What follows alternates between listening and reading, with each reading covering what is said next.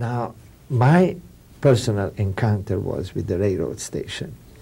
They built a tall wooden fence there, and nobody was permitted to approach the fence.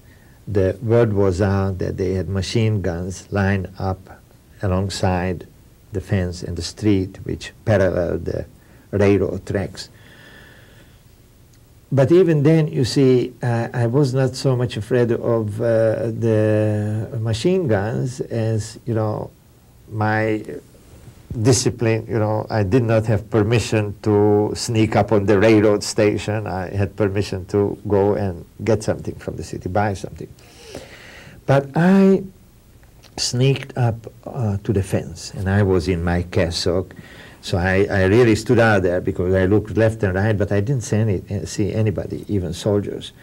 So, and I found a hole there. It was a raw wood fence. And that was the day when I saw my train, my deported train. And it just must have pulled into the station. That I see with great clarity, no difficulty of recall at all, colors, everything. It was a cattle train, and right in front of me, just about 2 tracks from the fence, stood one of the wagons. I could see some more because the hole was large, and it was just opened. It was opened by an SS soldier. That I noticed. Those were already German soldiers. I didn't see Hungarians there. And it was, the impression was terrible because it was terribly packed. I literally saw what you see in pictures, mothers with children, and people, and old people, and little children, and all. The impression was terrifying. It was really packed, compressed. And one man immediately jumped off. And I always remembered his face because he looked a little bit like my father, and he must have been something like mid-40s, closing on 50. I did not hear what he said to the German soldier, to that SS soldier, but his behavior was polite. He jumped off, and my feeling was, my instinct, or what I made out, that he was asking for water. And immediately that SS soldier, with the club of his rifle, clapped him down, and several times, to insensitivity, whether he died or whether he was later put on the track. And then I ran away. I was so scared and I was so upset. I never saw anything like this in my life. I simply ran away. And, you know, this, I see it personally as the greatest tragedy of my life. That, you know, there Jewish people were deported around me. I didn't do anything. I panicked.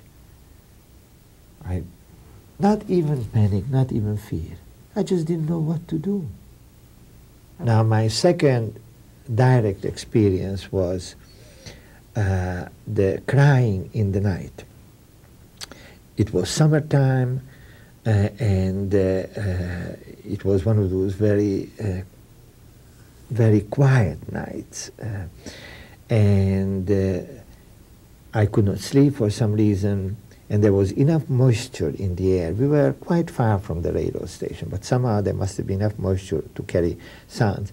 And I woke up to a sound of many people. My impression was literally thousands of people crying. I didn't know what it was first.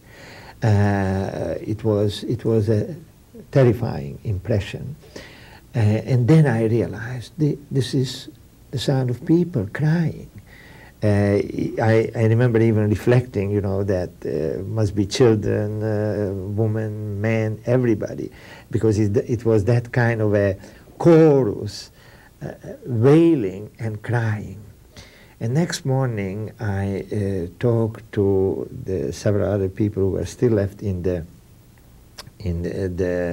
our Jesuit house and asked them if they heard something, our housekeeper, our custodian, and they all said that they heard it. And I think it was the custodian, a gardener, janitor, who told me that those were the Jewish people crying because at our station, the Hungarian gendarmerie handed them over to the SS troops to be deported to Germany. And sometimes when this happened, the people would start to cry, and that would spread to the whole train, and this is what we heard that night. I didn't know about the death camps as such at that time, and I didn't know about the ovens, the burning. But I personally, at that moment, I felt a persuasion coming up on me that these people will be all killed. And again, you see, this is where I stress what I am trying to say. I wish I could live my life. Today, maybe I would be ready to then run in front of the train and lay down. And I don't want to sound dramatic. Maybe I would have, today I would call out or protest or risk being shut down or clapped down. And at that time, I was immobilized. It was just, you know, a feeling, not even a feeling of what can I do, there is nothing to do. Just running away, simply running away. It was beyond my experience. I was utterly unprepared. I remember waking up on a Saturday morning. I heard shots. Again, I quickly ran to my window. That was my observation point. Like my eyes must have been 3 times as big as they are now, because I remember spending lots of hours in that window. I ran to it and I looked around and I saw dead people all around on the square. About an hour later, I heard German voices. Raus, raus, raus. That was one word that I learned very quickly. That meant out, out, out. It was like like dogs barking. And they were German voices telling everybody, all Jews out of the square. We heard people beginning to cry and chaos. Everybody was running up and down in my building. My cousin finally started yelling to my family and whoever, because people started running into the hiding place and out. Nobody knew quite what to do. Some of us who got into the hiding place, my cousin finally shut the door and said, all right, now you're in and nobody out. I myself started crying, and I said I wanted to go with everybody else. My dad also wanted to go, but he closed the door. He closed the little door underneath, and he said, nobody's moving out of here. As a matter of fact, I remember him saying distinctly, he said, if you're going to die, you're going to die right here. You're not going to walk to your death. I started crying, and but then he made me shut up. And then I looked out through, there was the only opening for air was, there was like a porthole here under the roof. And I looked out and I saw lots of Jews with little packages walking towards the square.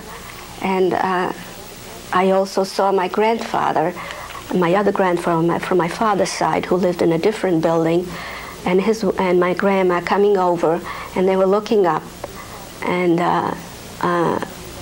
deciding whether to come up and hide with us or to go away. And finally I saw them walk away, and I never saw them again. I heard people yelling and screaming and crying and shooting, and a whole town crying.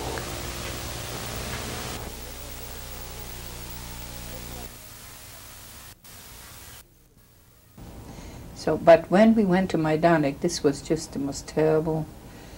As much as I experienced bad things after, but this was, they put us in cattle cars. And they pushed in I don't know how many people, but they really wanted us to die.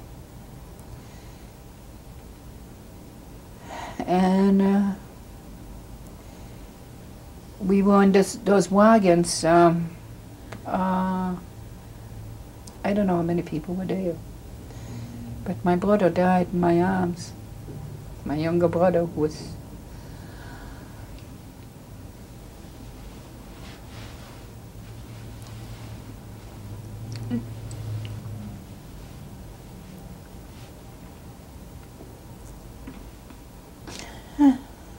and my husband's two sisters. There was not enough oxygen for all those people, and they kept us in those wagons for days. They wanted us to die in the wagons. You know, the cattle cars with very little windows. How old was your brother? Maybe 13. He wasn't even by my side. So, you know, when my brother died in my arms, I said to myself, I'm gonna live. I must be the only one survivor for my family. I'm gonna live. I made up my mind that I'm gonna defy Hitler. I'm not gonna give in. Because he wants me to die, I'm gonna live. I'm gonna just be very, very strong. And this is something really nightmarish. When we came to that camp, I can probably describe something for somebody who hasn't seen it, but has seen the film The Apocalypse Now. We came at night and we were surrounded by a group of people with yellow faces.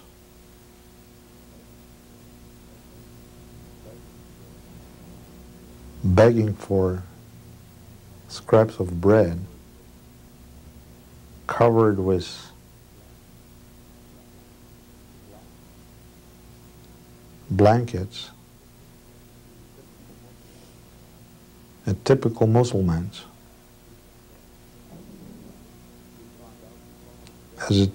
We found out the following day, Work C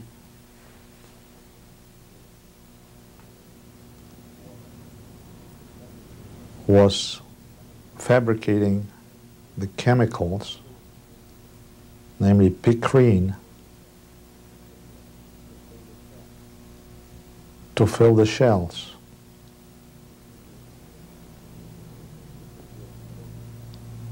This is the explosive thing that explodes in the artillery shells. And working with that chemical, your lifespan is only 3-4 months. Your skin turns yellow, you shrivel, and these were the picrinaires that surrounded us. Auschwitz, if I would like to describe it, I would say there has not been